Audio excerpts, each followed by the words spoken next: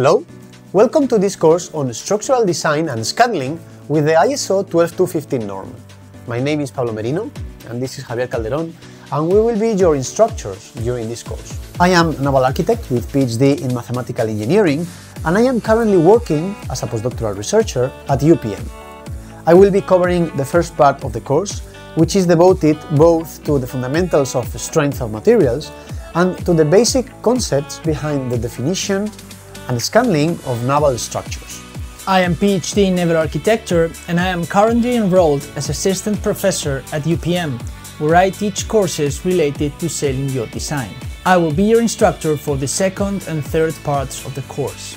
In there, we will have a deep insight into the details of the ISO 12215 norm, including the material properties, the computation of design pressures, and the resulting scantling of the overall structure, including details and relevant aspects of the sailing yacht, such as the rudder, the keel, and the rig.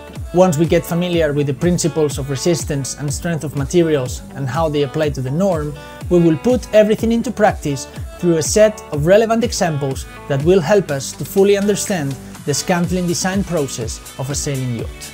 If you are interested in enhancing your understanding of yacht structural design and scantling evaluation, and you are willing to learn how to apply the ISO 12215 standard to that purpose, then this course is for you. We are looking forward to having you on board.